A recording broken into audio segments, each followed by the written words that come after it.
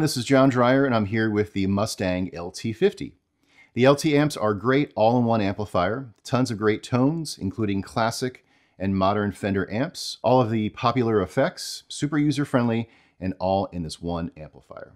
It's great for practicing, songwriting, and even recording. And I want to take this opportunity to show you around Fender Tone 3.0, which is a free app that allows you to modify, save, and organize all of your presets, all using your desktop computer.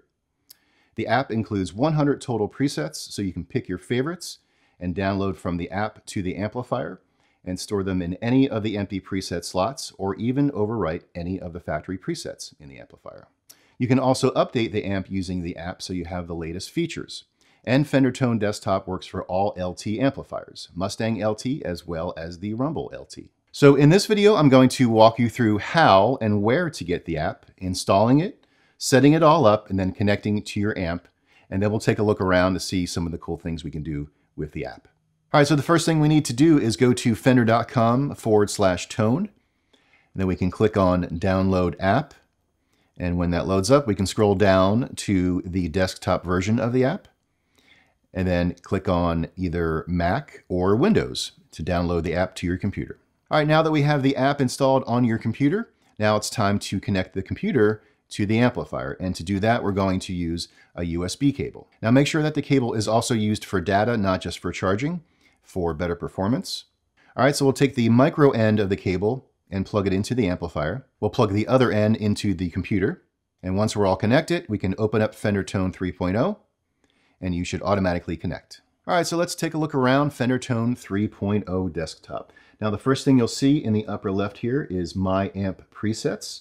Now these are the presets that are in the amplifier 01 to 60. So we have 30 factory presets as well as 30 empty presets to create your own. Now the cool thing with Tone, once you connect, you automatically get new presets. So if we go to factory presets, you can see we have 01 all the way to 100. Now some really cool stuff in there you really need to check out. We can go to settings here, any number of things. We can engage the tuner. We can adjust USB gain level if you're recording, and you can also register your amp, and there's some help if you need it. So let's go back to My Amp Presets. I mentioned there are empty slots, so let's go to one of those slots, and then we'll kind of create our own thing here. So we'll go to 31, which is currently empty. Click on that. Now, it's just a studio preamp. There's no effects before or after the amp, and it sounds like this. Very clean, very dry. So the first thing I want to do is add a new amplifier or change the amplifier. So we'll click on Amp. I'm going to go Swap Amp. Now you have a whole list of options. So I'm feeling Deluxe Reverb, so let's click on Deluxe, and then we're done there. So now we have the Deluxe amplifier, and it sounds like this. All right, we're getting somewhere. I'm going to change the gain. I'm going to turn it up a little bit. So let's go there and just spin the knob there. Let's hear that.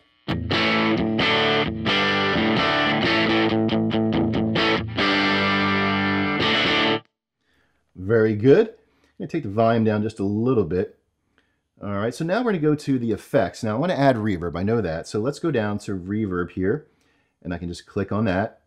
We'll have some options. I'm going to click spring. Let's audition that.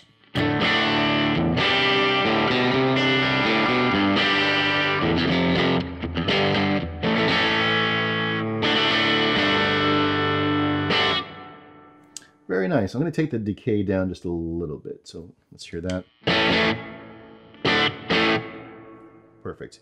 Now we could stop there, but why should we? So let's go to pre-effects, and I'm going to click on Stomp Box. Any number of options. I want a little bit more drive, get a little bit more heavy, so I'm going to add a blues drive pedal. All right, and then let's hear that.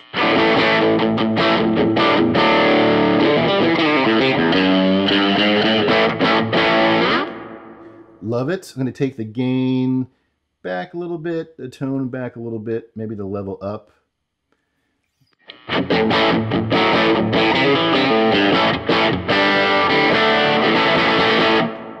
I love it. Great. So we created our own preset, brand new from scratch. We have a pedal in front. We have an effect before the amplifier. We have reverb after the amplifier. We can change the amp settings. We can change the pedal settings. And once you're happy with it, we can save it. So I'm going to save as, and then you can name it whatever you like. I'm just going to say test. Okay.